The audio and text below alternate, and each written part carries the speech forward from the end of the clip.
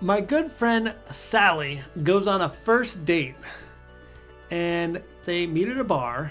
They have a few too many of these and then he takes her to Taco Bell and then they sleep together. Date 2 happens. So she got a second date. And he is a Trumpy and she is very left and they start arguing. It goes even further and they argue about pretty much everything. None of their values align. None of them. And guess what happens? She sleeps with him again. Because she's like, it's familiar. I've done it. Which, of course, then led to lots of jokes from all of us that all it takes is getting her a chalupa to get her in bed. So that was jokes for the next month, obviously. Why did I tell you this story? Personally, because I really like telling the story about the fact that this guy got laid taking my friend to Taco Bell. Yeah, that's good.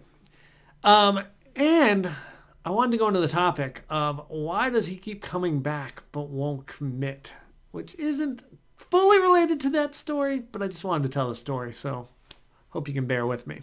So why does he keep coming back but won't commit?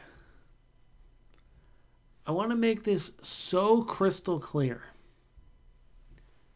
On average, 97.5%, so almost all the men, make the decision about what they are going to do with you by date 2. So around the end of date 2, or maybe when he goes home and thinks about it, he's either putting you in the relationship bucket or the friend bucket or the hookup bucket. Why does he do this? Because honestly, he's probably at a certain phase in his life where he's only looking for a certain thing. And what a lot of you are encountering is the guy is looking for sex. And the reason you're encountering this is because the guys that are looking for sex are single. Because the guys that are looking for a relationship go into a relationship, right? Just like the women that want a relationship and are high-value women, they get strung out pretty quick. They're in a relationship. It's the single folks that are still dealing with things or in a phase where they're not looking for a relationship that stay single. That makes sense, right? Our dating pool is a lot of folks that aren't quite ready for a relationship for whatever reason. The folks that are in a relationship, a lot of them get together. So with this information, what I want you to do with it is move quickly. If you want a relationship and you're wondering where he's at, ask him pretty quickly. Date 5, date 6, rock and roll, go for it. See where he's at. If he's not on the same page, move on. And then you don't have to worry about this whole commitment thing because we've got our solution. Let me know if that's helpful. I'm curious. Let me know when you put a date number. What date number would you feel comfortable asking where this is headed?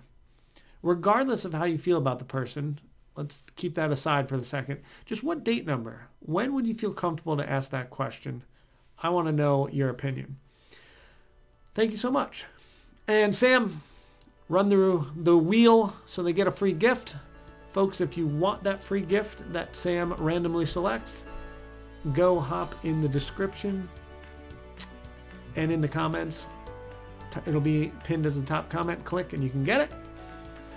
And please hit like, hit subscribe if you want more relationship and dating advice from me. And if you want to watch more, we've got videos. Boop and boop. Go watch. See you next time. Bye.